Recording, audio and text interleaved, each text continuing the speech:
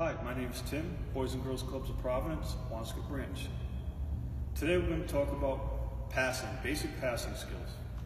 We've already worked on basic dribbling and shooting skills, and I hope you've been working on them.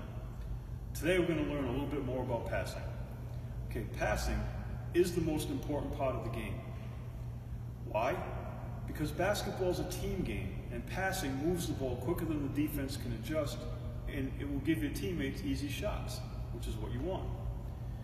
I know, in pickup games, you go, nobody passes the ball, nobody wants to pass the ball, all anybody wants to do is shoot, and if you pass the ball, you're afraid you're never going to get it back.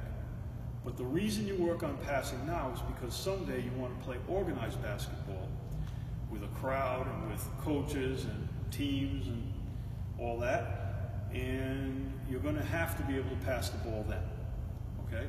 So, what's a good pass? A good pass is a pass that somebody, your teammate, can catch. And techniques.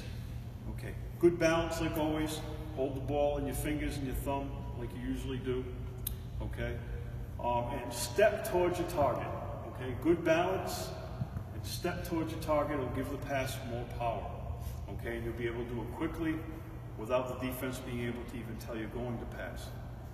Okay, let's talk about some basic passes. The first one, chest pass. Okay, it's just like what it sounds like. From your chest, and you're aiming at the other person's chest. It's when everything's wide open and all you need to do is get them the ball. Looks like this, okay? If you notice, I step and I follow through. When I follow through, backs of my hands are against each other and my thumbs are pointing towards the ground. Now, a bounce pass is next. A bounce pass is used when you don't think a regular chest pass will get there. You throw it at the ground so that it's very hard for the other team to steal it. And you don't throw a bounce pass from up here. You throw exactly the same way as a chest pass, but you aim at the floor. About 75% of the distance, or a little more than half, towards your target. Okay, another pass is a two-hand overhead pass, which is used to throw the ball a little further where you can't reach with a chest pass or a bounce pass. And the way you do that is balls over your head, two hands on the ball, not all the way behind your head, too easy to steal. And you use your back for power and your legs, and you step and you snap towards your target. Now, some sort of like tricky passes. One is a wraparound pass.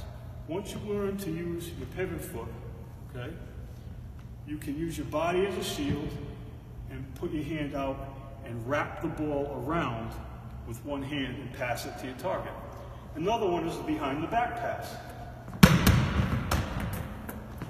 And it looks like that. That you use only when you have to.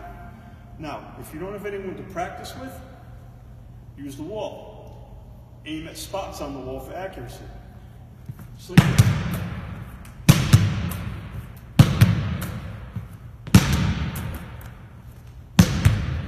Keep practicing. Good luck.